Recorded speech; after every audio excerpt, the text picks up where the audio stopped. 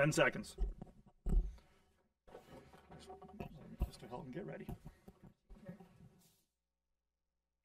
Brace yourself. I am. I always do. Yep. All set, Ken? All right. With that, I will call the June ZBA meeting to order. Will the clerk please call the roll? Matt Kaiser. Here. Keith Perkins. Richard Brooks. Here. Ken Hilton. Here. Anthony Jones. Here. Okay, so the first order of business, I'll appoint Mr. Hilton as a full voting member of the board. And Jones, please. Excuse me, what? Mr. Jones as well, please. Don't forget about me. Oh, I'm sorry. I was thinking you were, sorry, and Mr. Jones. My apologies. Not intentional. I was thinking you were a full member already. If I move over, well, I pretty much am with you. Then you're the wrong name. All right, first order of business, approval of minutes of the April 25th, 2024 and May 1st, 2024 minutes. Any discussion or revisions to the minutes? Mr. Brooks. I'll make a motion to accept them as presented. We have a motion. We have a second by Mr. Perkins. All those in favor of approving the minutes, raise your right hand. 5-0. It's approved. Number 2, old business. Any old business that come before the board? Ms. Crosley. No old business. Any old business from board members? Seeing none, we'll move on to new business. Item 3 alpha is a motion for rehearing.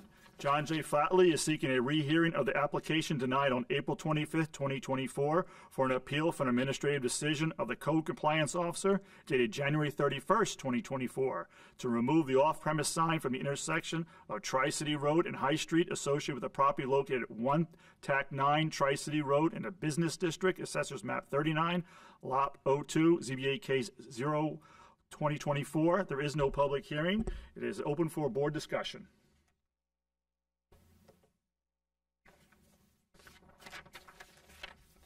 Mr. Brooks. So obviously, as this is just a motion for rehearing, we don't rehash this out. We just have to decide whether we might have erred or if there's new information that would grant a reason to have a rehearing for this. Wait a second. Let's make sure, Ms. Cross, do you have anything to add? Mr. Brooks kind of summed that up, right? We're not looking to reestablish on anything regarding the case, so you're not no additional reasons why you made the decision you made. Looking at the information the applicant has submitted, whether or not you feel that a second chance at this application is warranted, whether you feel you made an error or there was new information provided by the applicant that warrants a rehearing of this application. If the board grants one, then we would schedule that. Abutters would be notified, and the process would happen again for the hearing. The applicant would present to you again. Okay. All set? Yes. Any questions for Ms. Crosley? You may continue, Mr. Brooks. So based on that, I don't feel that they've supplied any new information here. Looking at the reasons, they do talk about their sign content, which I don't believe is why we had a decision on this. It was more, in my mind, the fact that the sign had changed several times, more times than they had a sign permit for, essentially a new sign without the grandfathering, without the sign permit approval, and so on. So, yeah, I don't see where we've made a mistake in that, in my opinion of this, and I guess I would just not be in favor of granting a rehearing based on that info. Okay. Mr. Jones? Yeah, pretty much the same. The letter kind of rehashes their entire argument from the get-go. They again allege that it's on the same portion of the premises, which the building inspector kind of provided a lot of pictures and imagery which disputed.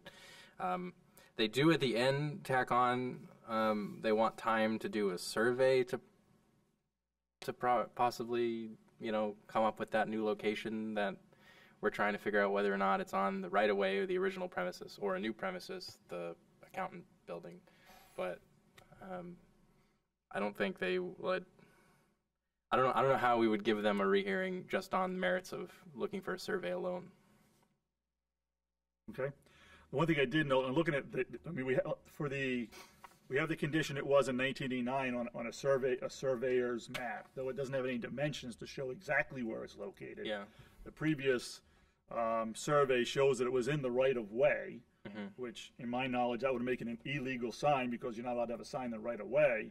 So if we did have additional survey, it would either prove it's still in the right of way and it's an illegal sign, or that it's been moved into the property. So it doesn't provide grounds for for the sign to stay or not be grandfathered. Right. Yeah, it doesn't necessarily provide a decisive ruling for the applicant. Okay.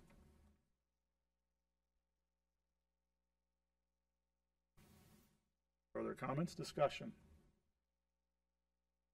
Okay.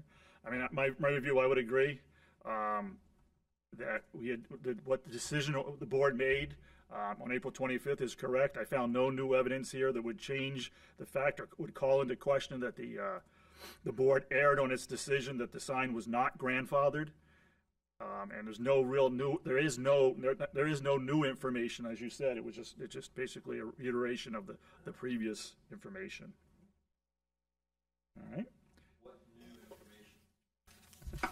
Excuse me. Go ahead, Mr. Hill. What new information were they saying that they were bringing forward to? I mean, I didn't. They to me, it didn't didn't specifically seem like there state was that they any. had new information.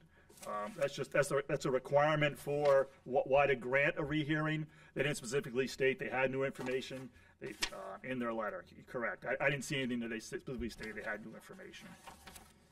They did indicate that the motion for rehearing would provide them time for a survey, but as you said, a survey doesn't necessarily help their case. Yeah, and with that thought too, I think that just looking at the maps that we had, it was pretty clear it has moved, probably to another property. Obviously, we can't be 100% sure, but it's a pretty safe assumption.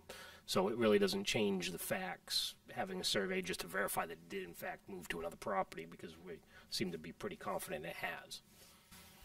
Okay.